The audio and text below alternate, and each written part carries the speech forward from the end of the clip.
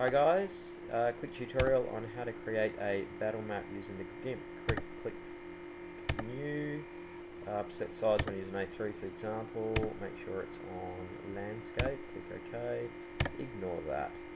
Okay, the first thing I'm going to do is create a battle grid, so let's label it grid, always work in layers, click OK. I'm going through this rather quickly just so I don't bore the hell out of you and it makes it easier rather than me rambling on. So we go filters, map, no, render, pattern, grid. Okay, default is a grid that is 1 pixel thick, spacing of 16 pixels. Okay, so we know that we need to have spacing of 1 inch for a battle map. Okay, with a 0 intersection, trust me on that one. Now, as you can see, we've got long lines there. We don't want lines. We want little cross-hatching things, and that's where we go to the intersection. Okay, and let's make the intersection 2.5. No, let's work in millimeters. So how fat do we want it? Let's have it 0.5 millimeter fat. That's pretty good. Now the offset we want in. So how long do we want it? Let's have it about 2.5 millimeters. Okay, so that's looking pretty good. What we're going to do is we're going to drop these back to pixels to make it easier for us to work in. Okay. Now the other thing is, it's a bit of wasted space there, and a bit of wasted space there, so let us move it a little bit to the right. Okay, let's just drop back to millimeters. Just, it's a bit more intuitive that way. Let's try 7. Let's try 10. Okay, so that's in the middle of that one. That's not in the middle of that one. So let's go a 7.5. That's in the middle of that one. Close enough for government work. Let's drop it down. 5. Okay, let's drop it down by 10. And so this is just making sure that we've got a nice, that the grids are placed nice and symmetrically, and that's good enough there. So let's change these back to pixels, and let's make a quick note of that. So we have intersection is 6 pixels, spacing is 1 inch, don't worry too much about that. Offset is 118 by 89. The intersection of 30. Okay, so we'll click OK and save that one. Let's create a new layer called grid 2. Okay, this time we're going to have it a little bit offset, and the reason why we do that is that means that if you're on something black you can still sort of see it because the offset will be white. Pattern, grid. Okay, so what we want to do is, at the moment it's 6 wide, so let's offset it to take away 6. Now watch what happens. See, it moves up, and if we take 6 off that one, which is going to be 83, it'll move across. Now if we change the colour to a white, we end up with this, which is not that impressive because it's on a white background, but if we remove the background there, it looks quite nice.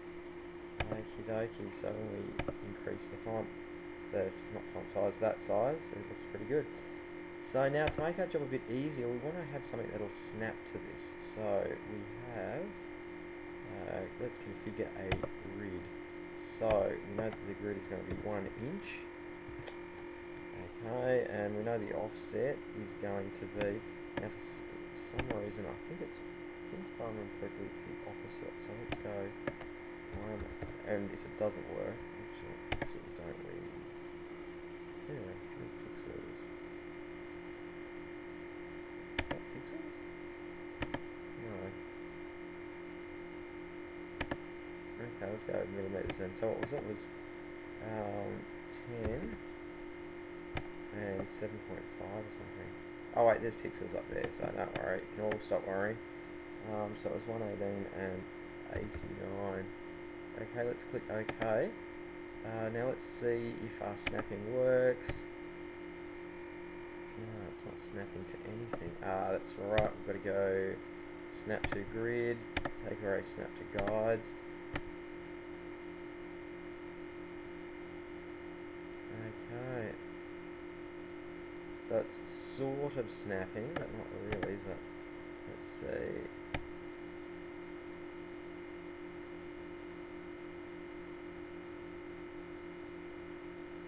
Okay, yeah, that's snapping pretty good. So if we have a look where the so what's actually happening is it's sort of getting a little bit, it's sort of getting quite magnetic at some point. So it's generally snapping quite nicely.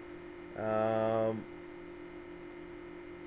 mean, it's not perfect, but it's close enough snapping for the point of this tutorial. So let's get down to business. What I like to do is, we've got those two visible, let's make a new from visible. That creates a merging of grids 1 and grids 2, and this way what we can do is we can drop down the opacity, and let's make that, just type it in, 50% opacity. That way you can see what's underneath it, and if you don't need these, delete. You can see what's underneath it and it won't affect things. Let's create a new layer. Let's call this stones. We're going to render some stones. Let's go filters, distorts, mosaics. Okay, so let's get some. Okay. So let's get a tile size. Oh, what would be a nice tile size? 15. That's probably a bit small. You don't want it too small. You don't want it too big. Mind you, stretch the imagination. Let's go 25. Tile height. You probably want it pretty flat, so we'll go 1. Tile spacing. Yeah, we can leave it at 1. Tile neatness. Now this is how regular it looks. So if we go up, it looks regular to 1. If we go down low, it starts to get kind of jaggy and nasty looking. So this is just all personal preference. Okay, I think that looks pretty nice. Light direction, so at 135 light's coming down that way. Color variation, we don't really want color variation. Pitted surfaces, adds a little bit of texture to it without having to work too hard. Click OK. Now we just wait for the GIMP to chug away and do its magic.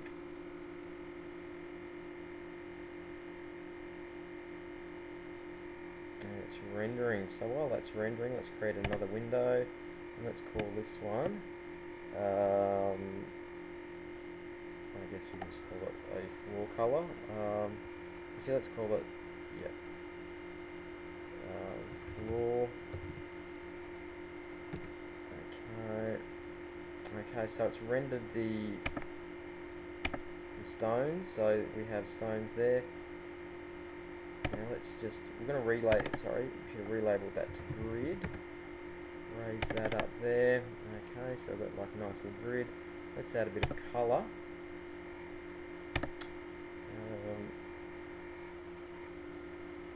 Let's add a bit of colour to the affair. Okay. Let's fill, so we just click fill.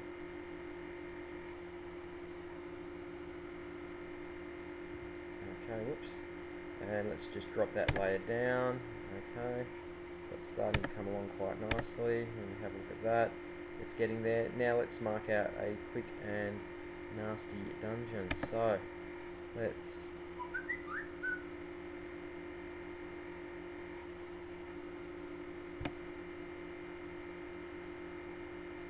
create an entranceway there. Holding shift, so I've selected use that box thing. Hold shift, that's adding to the selection.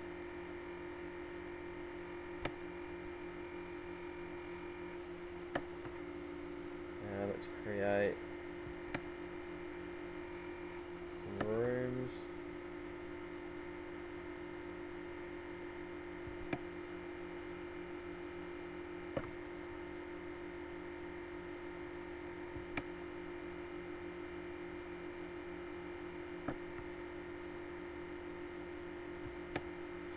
doing here is just creating sort of some random shapes and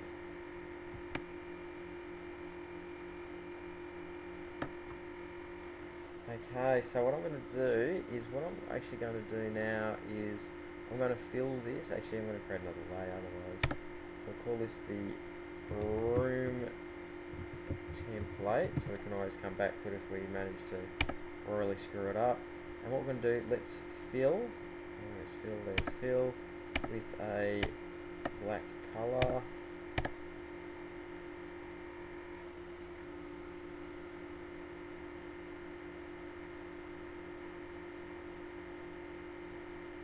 Okay, and that only looks black because we've got the stones on top of it. If we raise that layer, it's perfectly black. We're going to hide that because we're not really going to use that. What we want to do now is we want to, where are we? Stroke selection.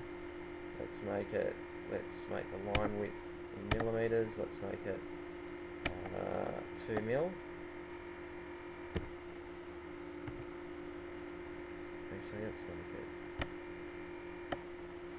yeah, 2 mil should be fine. Oh dear, I didn't create a new layer, so let's create a new layer. So let's call it room outline, and now let's do exactly what we did before, which was stroke selection. Okay, so it's coming along nicely. And what we want to do now is create a new layer, and let's call this I don't know, rock, for want of a better word. Okay, now for rock, let's actually get it looking like some rock.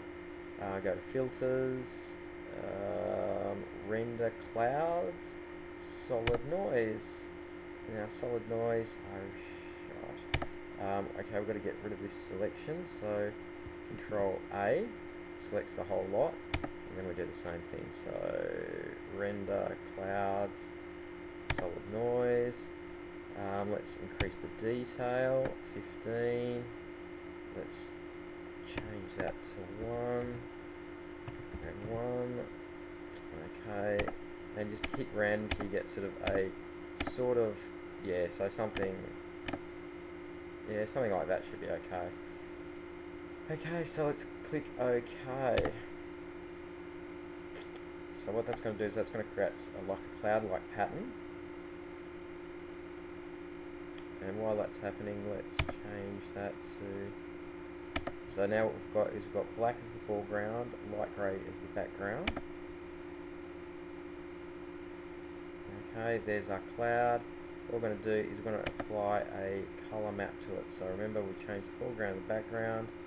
Colours, map, gradient map is what I meant to say. Okay, so instead of being a solid tint, solid wash, it's got a bit of texture to it. Now what we can do